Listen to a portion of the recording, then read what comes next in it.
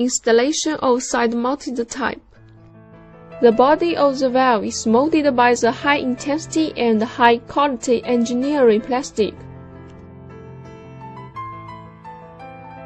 This valve mainly includes wheel, decoration cover, cross-recess hand screw, PureGen nut or ring, anti-friction washer, shaft, moving disc, fixed disc, sealing ring, valve body, injector, animated connector, steel fork, connecting pipe, etc. There is ceramic moving disc which is high hardness and flatness in valve body, which highly laminated during one cycle of relative rotating between moving disc and fixed disc. It produces 5 different fluid passing ways, so as to realize these 5 functions named service, backwash, brine and slow rings, brine refill and fast rings. First step, control valves installation and rising field. Put the bottom strainer on the bottom of the tank and tighten it with the bottom connector. Put funnel in the connector of rising tank. Put the rising into the tank until it reaches at 65% to 70% of the tank height. Attention! Avoid floccules get into the tank during filling.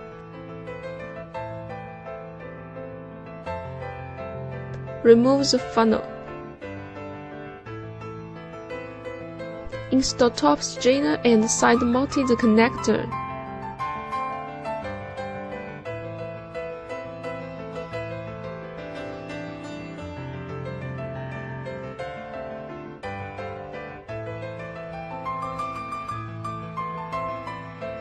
Then tighten the control valve onto side-mounted connector. If valve's inlet/outlet improperly located, it should be adjusted by the steel fork. Second step, pipeline installation.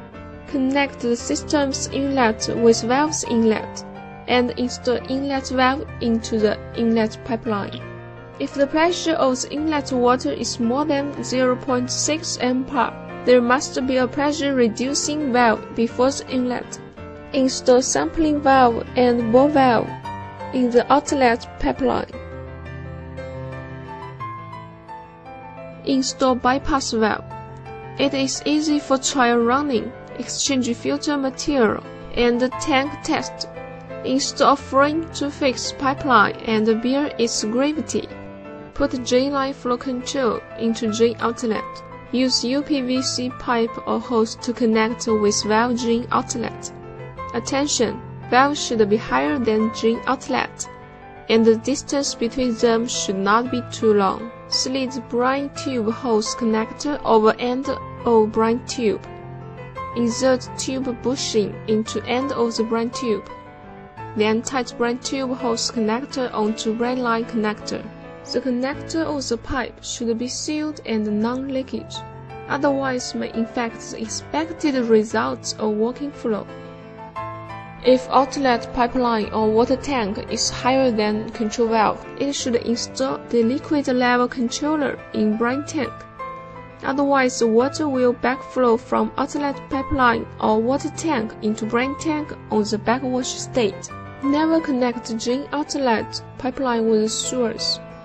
Between them, there must be some space, in case the sewage is siphoned off to system. If sewage is to be reused, it could be put in some kind of container. Meanwhile, there must be some space between them.